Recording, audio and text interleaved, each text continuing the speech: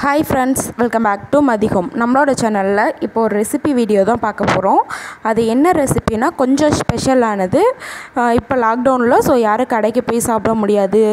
அப்புறம் பீட்சா இது மாதிரி சாப்பிட்டவங்கலாம் ரொம்ப மிஸ் பண்ணுவாங்க. அந்த மாதிரி இருக்கவங்கலாம் வீட்லயே ட்ரை பண்ணி பாருங்க. இப்போ வந்து நம்ம சிக்கன் பீட்சா தான் பண்ண போறோம். அதுக்கு வந்து இதுல ஒரு ஸ்பெஷல் என்ன அப்படினா வித்தவுட் ஓவன் வித்தவுட் எக். எக்கும் கிடையாது, ஓவன் வச்சு செய்ய போறது கிடையாது. குக்கர் வச்சு சிக்கன் பீட்சா எப்படி பண்றது அப்படினு சொல்லிட்டு பார்க்கலாம். அதுக்கு ஃபர்ஸ்ட் ஒரு பவுல் எடுத்துக்கணும். ஒரு பவுல்ல வந்து 1 டேபிள் ஸ்பூன் நிறைய வந்து ஈஸ்ட் போட்டுருக்கேன். நான் எடுத்துக்கிறது வந்து ட்ரை ஈஸ்ட் பாக்கெட்டில் வரும்ல அந்த ஈஸ்ட் எடுத்துருக்கேன். ஸோ பாக்கெட்டில் வந்ததை வந்து நான் ஸ்டோர் பண்ணி வச்சுருப்பேன் பாக்ஸில். அதுலேருந்து 1 டேபிள் ஸ்பூன் எடுத்து போட்டிருக்கேன். ஈஸ்ட் ஆக்டிவேட் ஆகிறதுக்காக 1 டேபிள் ஸ்பூன் நிறைய சர்க்கரை ஆட் பண்ணிக்கலாம். ஆட் பண்ணிவிட்டு வார்ம் வாட்டர், அதாவது சுடுதண்ணி, கை பொறுக்கிற அளவுக்கு சூடாக இருக்கணும். ஜில்லுன்னு இருக்கக்கூடாது, அதே நேரம் ரொம்ப சூடாகவும் இருந்தாலும் ஈஸ்ட் ஆக்டிவேட் ஆகாது. வார்ம் வாட்டர், கை வச்சோம்னா நம்மளோட கை சூடு தாங்கணும். அந்த மாதிரி வார்ம் வாட்டர் ஆட் பண்ணிவிட்டு மிக்ஸ் பண்ணிவிட்டு ஒரு 5 நிமிஷம் விட்டுட்டோம் அப்படின்னா ஈஸ்ட் ஆக்டிவேட் ஆயிரும். இது மாதிரி வந்து கலர் சேஞ்ச் ஆயிரும். அதுவும் இல்லாமல் நோர மாதிரி மேலால வந்திருக்கும். ஸோ ஈஸ்ட் ஆக்டிவேட் ஆயிடுச்சுன்னு அர்த்தம். இப்போ இதில் வந்து நம்ம மைதா மாவு ஆட் பண்ணிக்கலாம். நான் வந்து இன்றைக்கி ஒரே ஒரு குட்டி பீட்சா தான் பண்ண போகிறேன். சின்னதாக, அதாவது 3 லிட்டர் குக்கர் நினைக்கிறேன். ஆமாம், 3 லிட்டர் குக்கருக்குள்ளார வைக்கக்கூடிய அளவில் தான் ஒரு பீட்சா செய்ய போகிறேன். ஒன்று செய்ய போகிறேன். ஸோ அதுக்கு வந்து ஒரு 5 டேபிள் ஸ்பூன் மாவு எடுத்திருக்கேன். இது வந்து 1/3 கப் வரும், அதாவது 3/4 கப் மாவு எடுத்திருக்கேன். ஸோ இதில் கொஞ்சமாக வந்து உப்பும் பேக்கிங் சோடா ஆட் பண்ணிக்கலாம். இந்த டோவுக்கு தேவையான அளவுக்கு மட்டும் உப்பு ஆட் பண்ணிக்கோங்க. ஏன் அப்படின்னா நம்ம வந்து சிக்கன் ஃப்ரை பண்ணும்போது சிக்கனுக்கு தனியாக சால்ட் ஆட் பண்ணிக்குவோம். ஸோ வந்து இந்த மைதா மாவு டோவுக்கு தேவையான அளவுக்கு மட்டும் நம்ம வந்து உப்பு ஆட் பண்ணிவிட்டு இதை அதே வாட்டரில் மேக்ஸிமம் பிணையறதுக்கு பார்த்துருங்க. அப்படி இல்லை அப்படின்னா மறுபடியும் வச்சுருக்கோம்ல வார்ம் வாட்டர், அதையே கொஞ்சம் ஆட் பண்ணி பிணைஞ்சிக்கலாம். இப்போ நான் டோ நல்லா ப்ரிப்பேர் பண்ணிவிட்டு உங்களுக்கு காட்டுறேன்.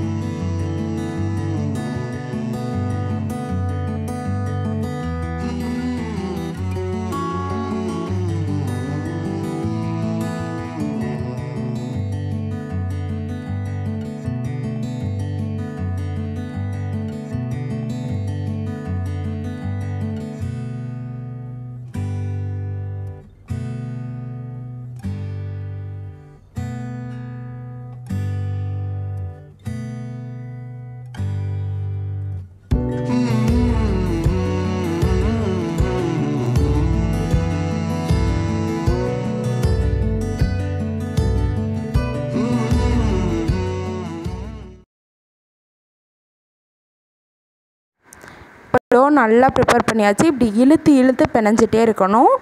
கொஞ்சம் நேரம் ஒரு 10 நிமிஷம் பிணைஞ்சோம் அப்படின்னா நம்மளுக்கு வந்து கையில் வந்து மாவு எதுவுமே ஒட்டாமல் வரும். ஸோ இப்போ வந்து லைட்டாக மட்டும் ஆயில் ஆட் பண்ணிவிட்டு இதை நல்லா பிணைஞ்சு உருட்டி வச்சிடலாம். அப்போ தான் வந்து நம்மளுக்கு வந்து உருட்டி ரெஸ்ட் எடுக்க விட்டோம் அப்படின்னா நம்மளுக்கு வந்து டோ வந்து டபுளாக வரும். அதுக்காக நம்ம வந்து இதை நல்லா ஆயில் ஆட் பண்ணிவிட்டு ஒரு தடவை பிணைஞ்சிட்டு இதை கொஞ்சம் நேரம் ரெஸ்ட் எடுக்க விட்டுறலாம்.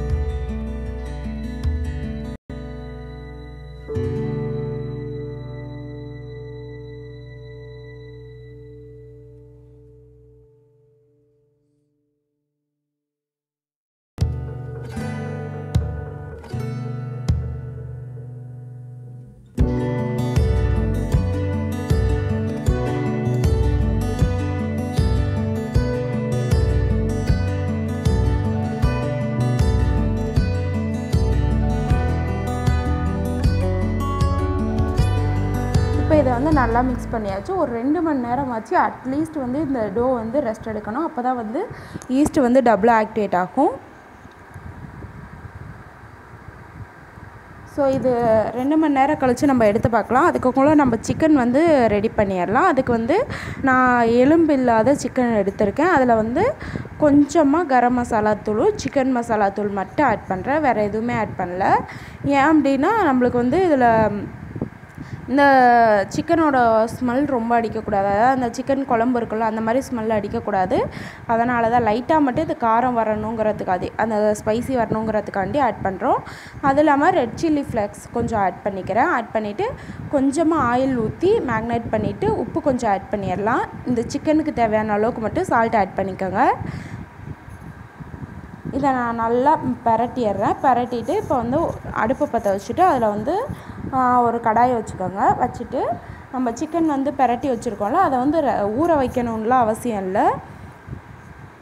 ஸோ சிக்கன் பிரட்டி வச்சுருக்கதை வந்து இந்த கடாயில் வந்து எண்ணெய் ஊற்றி லைட்டாக வந்து ஃப்ரை பண்ணிடலாம். நம்ம வந்து டோ மேலே வச்சு வேக விடும் போது வேகும். ஆனாலும் வந்து அந்தளவுக்கு வந்து ஃபுல்லாக வேகாது. ஏன்னா டோ அடியிலேருந்து ப்ரிப்பேர் ஆகி மேலே சீஸ் அது இதுன்னு போட்டிருப்போம்ல, குடமிளகா ஸ்பைசி எல்லாமே போட்டிருப்போம்ல, அதனால் வந்து சிக்கன் அந்தளவுக்கு குக் ஆகாது. ஸோ வந்து ஃபஸ்ட்டு இனிஷியலாக கொஞ்சமாக குக் பண்ணிடணும். அதாவது ஒரு கலர் சேஞ்ச் ஆகிற வரைக்கும்னு வச்சுக்கோங்க. ஒரு 5 மினிட்ஸ் அவ்வளோதான். நான் இதை வந்து லைட்டாக மட்டும் ஃப்ரை பண்ணிக்கிறேன். ஃப்ரை பண்ணிவிட்டு உங்களுக்கு காட்டுறேன். இப்போ நான் சிக்கன் ஃப்ரை பண்ணிவிட்டேன். இப்போ நான் வந்து குடமிளகா வந்து இதுக்கு பீட்சாவுக்கு வந்து என்னென்ன போட போகிறேன்னா, குடமிளகா ஆட் பண்ண போகிறேன். அதுக்கு வந்து ரெட் கலரும் எல்லோ க்ரீன் 3 கலர்லேயுமே நான் எடுத்திருக்கேன். ஸோ 3 கலர்லேயும் பாருங்கள், ஒரே ஒரு பீட்சாங்கிறனால நான் இவ்வளோ தான் எடுத்திருக்கேன். ஒவ்வொரு கலர்லேயும் இதே அளவு எடுத்திருக்கேன். எடுத்துகிட்டு இதை நீளமாக கட் பண்ணிக்கலாம். இப்போ நான் ரெட் கலர் கட் பண்ணிட்டேன்.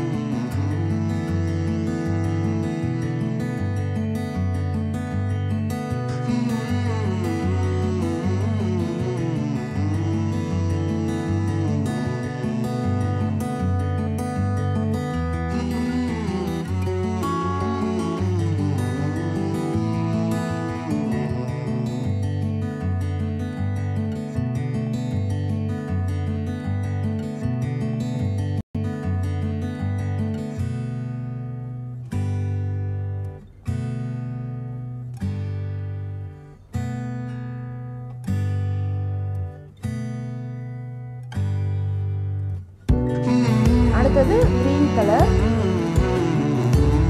இதே மாதிரி நான் எல்லோ கலர் 3யுமே கட் பண்ணிக்கிறேன்.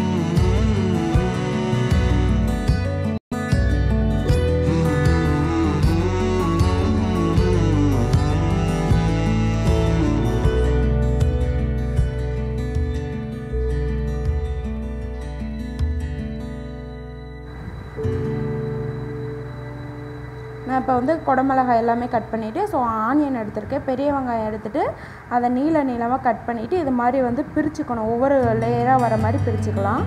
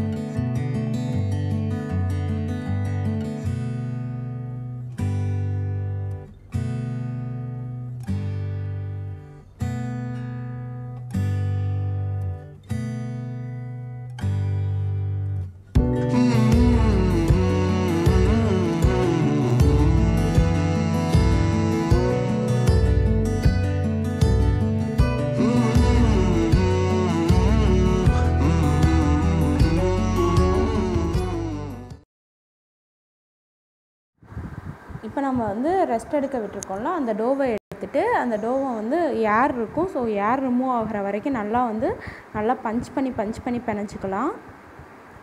ஸோ இந்த ஏர் ஃபுல்லாக ரிமூவ் ஆகிற வரைக்கும் நான் பிணைச்சிக்கிறேன். இதை நான் வந்து ஒரே ஒரு பீட்சா பண்ணுறனால இந்த டோவை அப்படியே நான் எடுத்துக்க போகிறேன். கரெக்டாக இருந்துச்சு எனக்கு. ஸோ எல்லாமே நான் வந்து உங்களுக்கு மெஷர்மெண்ட்டோடு தான் கொடுத்துட்ருக்கேன். அதை பீட்சா சாஸ் செய்கிறதும் சரி, இப்போ பீட்சா செய்கிறதுக்கும் சரி கரெக்டான ஒரு மெஷர்மெண்ட்டில் தான் கொடுத்துட்ருக்கேன். இப்போ நம்ம எப்படி செய்ய போகிறோம் குக்கரில் அப்படிங்கிறத பற்றி பார்க்கலாம். நம்ம ஃபஸ்ட்டு குக்கர் எடுத்துக்கலாம். குக்கர் எடுத்துகிட்டு அதுக்குள்ளே வந்து நான் சொன்ன மாதிரி 5 லிட்டர் குக்கர் எடுத்திருக்கேன். அதுக்குள்ளார வந்து நான் கேக் பேன் வாங்கியிருக்கேன் அமேசானில். அந்த கேக் பேன் எப்படி அப்படின்னா நம்ம வந்து ரிமூவ் பண்ணுற மாதிரி, அதாவது அடியில் இருக்கக்கூடிய பிளேட் தனியாக ரிமூவ் ஆகிற மாதிரி இது மாதிரி இருக்கும். ஸோ வந்து அந்த பிளேட்டில் தான் நான் பண்ண போகிறேன். அதுக்காக அந்த பிளேட் எடுத்திருக்கேன். அதுக்கப்புறம் உள்ளுக்க வந்து அந்த ஸ்டாண்டு ஒன்று வச்சுட்டு நம்ம இப்போ உப்பை பரப்பிடலாம். உப்பு போட்டு தான் நம்ம வந்து குக்கரில் வந்து இந்த பீட்சா ரெடி பண்ண போகிறோம். ஸோ வந்து அதுக்காக உப்பு வந்து நம்ம தேவையான அளவுக்கு இதில் கல்லுப்பு வந்து போட்டுடலாம். கல்லுப்பு போட்டுட்டு ஓவனாக இருந்தாலும் ப்ரீஹீட் பண்ணுவோம்ல, அதே மாதிரி நம்ம குக்கரையும் ப்ரீஹீட் பண்ணணும். அதுக்காக வந்து நம்ம இந்த பீட்சா வந்து எல்லாமே டாப்பிங்ஸ் எல்லாமே போட்டு ரெடி பண்ணுறதுக்கு முன்னாடியே வந்து இந்த உப்பை வந்து போட்டுட்டு குக்கரில் நம்ம ப்ரீஹீட் பண்ணிட்டோம் அப்படின்னா நம்ம பீட்சா ரெடி பண்ணுறதுக்கும் இந்த உப்பு ஹீட் ஆகிறதுக்கும் கரெக்டாக இருக்கும். ஒரு 15 மினிட்ஸ் வந்து லோ ஹீட்டில் வைக்கணும். அதாவது 15 நிமிஷம் வந்து உப்பு போட்டுட்டு அந்த ஸ்டாண்ட் மட்டும் வச்ச வாக்கில் நம்ம வந்து லோ ஹீட்டில் வைக்கணும் 15 நிமிஷத்துக்கு. அப்போ வந்து நம்ம குக்கரோட கேஸ்கட்டும் போடக்கூடாது, விசிலும் போடக்கூடாது. போடாமல் நம்ம வந்து சும்மாவே அந்த லிட்டை மட்டும் க்ளோஸ் பண்ணிவிட்டு ஒரு 15 நிமிஷம் லோ ஹீட்டில் வச்சுருக்கணும். நம்ம இப்போ வந்து லிட்டு போட்டு இதை வந்து வச்சிடலாம். வச்சுட்டு நம்ம வந்து பீட்சாவை ரெடி பண்ண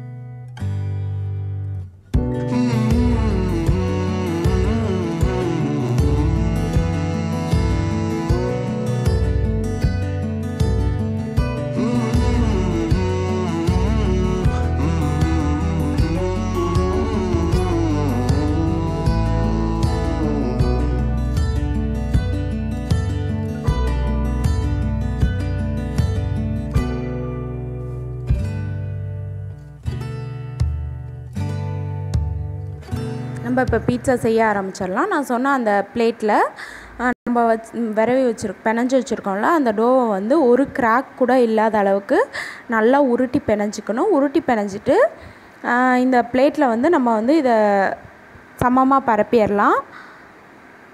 ஓரத்தில் மட்டும் ஒரு இன்ச் அதிகமாக இருக்க மாதிரி நான் மீதி எல்லாமே சமமாக இருக்க மாதிரி வந்து கையிலே பரப்பிடணும். இந்த எட்ஜு வரைக்குமே செஞ்சிடலாம். நான் இப்போ உங்களுக்கு செஞ்சுட்டு காட்டுறேன்.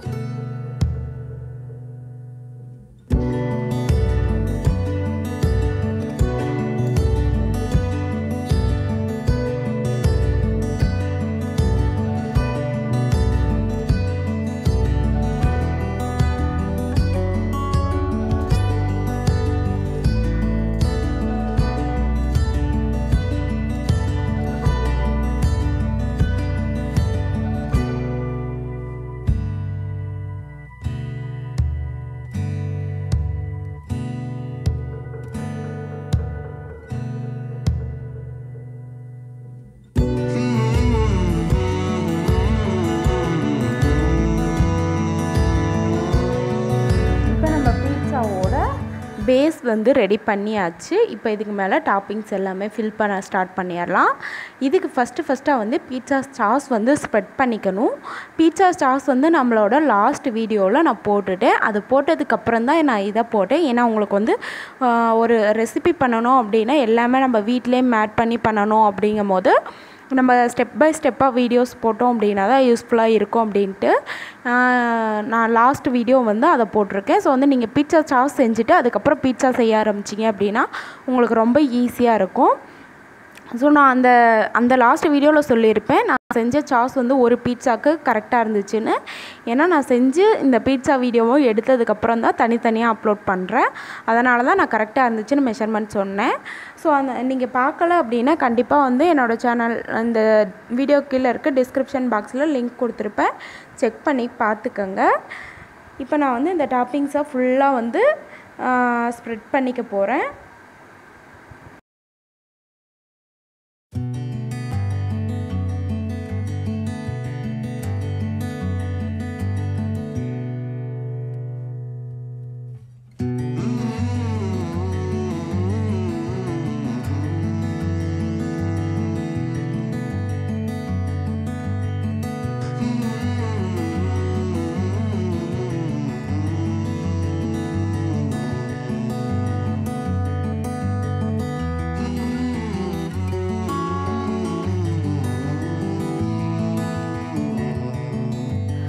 இப்போ நான் வந்து அந்த சாஸ் ஃபுல்லாக வந்து ஸ்ப்ரெட் பண்ணியாச்சு. இது வந்து பீட்சா ஸ்பைசி சாஸ் வந்து நான் ரெடி பண்ணியிருந்தது. ஏன் அப்படின்னா ஸ்வீட் சாஸும் இருக்குது, நான் வந்து ஸ்பைசி சாஸ் வந்து ரெடி பண்ணியிருந்தேன் கொஞ்சம் ஸ்பைசியாக இருக்கட்டும்னு. நெக்ஸ்ட்டு வந்து நான் வந்து இதை ஒரு ஸ்போக் வச்சு குத்திக்கிறேன். இது எதுக்காண்டி அப்படின்னா டோக்குள்ளார நம்ம மேலே வைக்கக்கூடிய டாப்பிங்ஸ் எல்லாமே போய் டோ வந்து ஒரு எம்டி ஃப்ளேவர் நாக்குக்கு கொடுக்கக்கூடாது. அதனால தான் வந்து இந்த மாதிரி வந்து குத்திட்டோம் அப்படின்னா டோக்குள்ளார எல்லா இந்த சாஸு நம்ம வைக்கக்கூடிய சீஸு அப்புறம் சீசனிங் எல்லாமே நம்மளுக்கு வந்து டோக்குள்ளார போயிட்டு பேஸ் தனியாக நம்மளுக்கு மேலே இருக்க டாப்பிங்ஸ் தனியாக தெரியாது. ஸோ அதுக்காக தான். இப்போ வந்து என்கிட்ட வந்து மொசரலா சீஸ் இல்லை இப்போதைக்கு. லாக்டவுன் வர வெளியே போய் எங்கேயும் வாங்க முடியாது. அதனால் நான் சீஸ் ஸ்லைஸ் எப்போயுமே வச்சுருப்பேன். ஏன்னா அது கொஞ்சம் நாள் வரைக்கும் இருக்கும். ஏன் அப்படின்னா சீஸ் ஸ்லைஸுங்கும் போது ஸ்லைஸ் போட்டு பேக் பண்ணி வரனால நம்மளுக்கு வந்து அதில் எக்ஸ்பைரி டேட்டும் கொடுத்துருவாங்க. ஸோ நம்ம வந்து கொஞ்சம் நாள் வரைக்கும் வச்சு யூஸ் பண்ண முடியும். அதனால தான் வந்து ஸ்லைஸு வந்து கொஞ்சம் எக்ஸ்ட்ரா வாங்கி வச்சுருந்தேன். ஸோ அந்த ஸ்லைசஸை வந்து சின்ன சின்ன பீஸாக க்யூபாக போட்டுட்டு அதை இது மேலே ஈவனாக ஸ்ப்ரெட் பண்ணிக்கலாம்.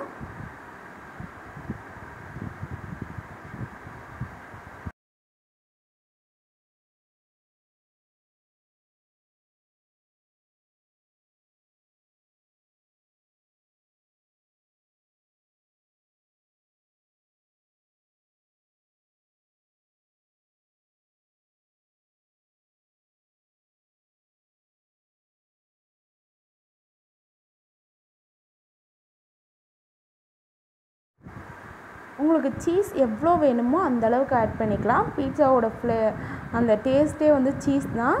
ஸோ வந்து இது நல்லா சீஸ் நிறைய ஆட் பண்ணதுக்கப்புறம் நம்ம வந்து சிக்கன் வந்து நம்ம ஃப்ரை பண்ணி வச்சுருக்கோம்ல அந்த சிக்கன் பீசஸ் எல்லாமே வந்து இதில் வந்து லைட்டாக வச்சு ப்ரெஸ் பண்ணிடுங்க. ப்ரெஸ் பண்ணாமல் விடாதீங்க. ஏன் அப்படின்னா இது மேலே என்ன டாப்பிங்ஸாக நம்ம வந்து கேப்சிகமும் ஆனியனும் வைக்க போகிறோம். அது இல்லாமல் ஸ்லைஸ் பீஸ் வேறு வைக்க போகிறோம். அப்படிங்கும்போது நம்மளுக்கு வந்து ஈவனாக இருக்கணும் பீட்சா. அப்போ தான் வந்து நல்லா வேகும். மேலே வரைக்கும் இருக்கக்கூடிய அந்த சீஸ் எல்லாமே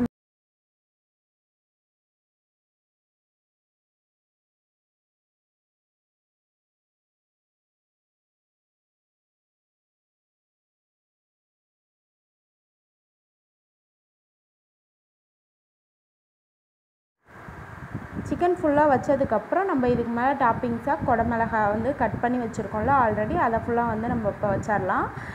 இதுக்கு வந்து உங்களுக்கு 3 கலர் குடமிளகாய் தான் கண்டிப்பாக போடணுமா அப்படின்னா கண்டிப்பாக கிடையாதுங்க.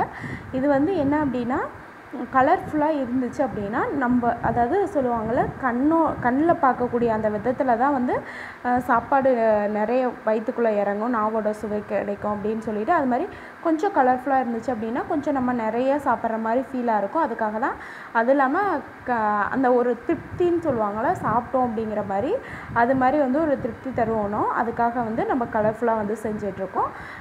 மேக்ஸிமம் வந்து எல்லோ கிடைக்காது அதிகம். ஸோ எல்லோ கிடைக்கலனாலும் பரவாயில்ல, ரெட் அண்ட் க்ரீன் கூட நீங்கள் பெஸ்ட் ஆப்ஷன் தான். ஏன்னா 2 கலருமே டார்க்காக இருக்குங்கும் போது நம்மளுக்கு கலர்ஃபுல்லாக தெரியும். குழந்தைங்க இருந்தாலும் ரொம்ப லைக் பண்ணி சாப்பிடுவாங்க. அதுக்காக தான் நான் இந்த டாப்பிங்ஸ் ஃபுல்லாக ஸ்ப்ரெட் பண்ணிடுறேன். இது மேலே ஆனியனும் நான் வந்து ஈவனாக ஸ்ப்ரெட் பண்ணிக்கலாம். ஏன்னா ஆனியன் தான் பீட்சாவோட ஸ்பெஷல் அந்த டாப்பிங்ஸே. ஸோ ஆனியனையும் நான் ஸ்ப்ரெட் பண்ணிவிட்டு உங்களுக்கு காட்டுறேன்.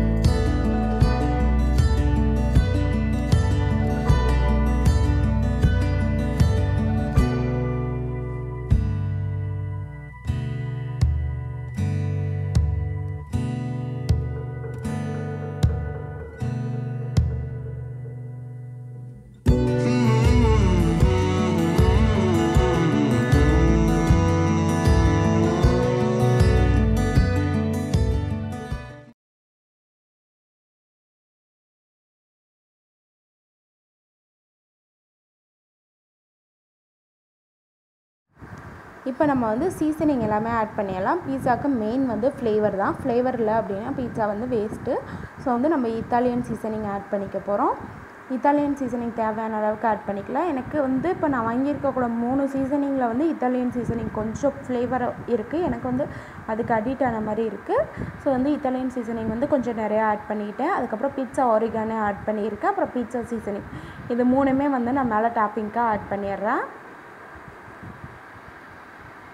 இது எல்லாமே நான் வந்து அமேசானில் வாங்கினது. இந்த ஃபுட் ப்ராடக்ட் ரிவ்யூவும் ஆல்ரெடி நம்மளோட சேனலில் போட்டாச்சு. பார்க்கலன்னா கண்டிப்பாக செக் அவுட் பண்ணி பார்த்துக்கோங்க. நெக்ஸ்ட்டு நம்ம வந்து ஸ்லைஸ் பீசஸ் வந்து இது மேலே வைக்க போகிறோம். ஸோ அதுக்காண்டி வந்து ஒரு ஸ்லைஸாக இருக்கக்கூடிய அந்த சீஸ் ஸ்லைஸை வந்து எடுத்துகிட்டு கவர்லேருந்து ரிமூவ் பண்ணி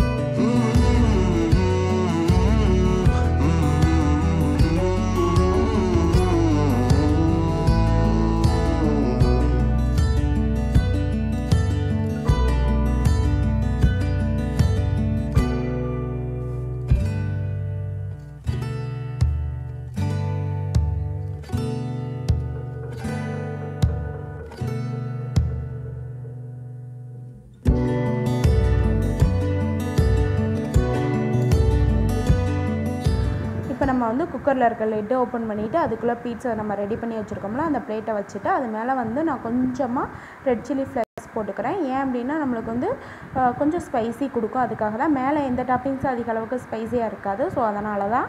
மேலே சீஸ் இருக்குல்ல, சீஸ் கொஞ்சம் வந்து ஸ்வீட்னஸ் தரும். அதுக்காண்டி அதை ஈக்குவல் பண்ணணுன்ட்டு நான் வந்து 20 to 25 மினிட்ஸ் எதிர்பார்த்தேன். ஆனால் 25 மினிட்ஸ் ஃபுல்லாக ஆயிடுச்சு. 25 மினிட்ஸ் கழிச்சிட்டு நம்ம எடுத்து ஓப்பன் பண்ணிவிட்டு ஒரு டூத்பிக் குச்சி வச்சு நம்ம வந்து ப்ரெஸ் பண்ணி பார்த்தோம் அப்படின்னா நம்மளோட பீஸா வந்து நல்லா ரெடி ஆயிடுச்சான்னு சொல்லி தெரிஞ்சுக்கலாம்.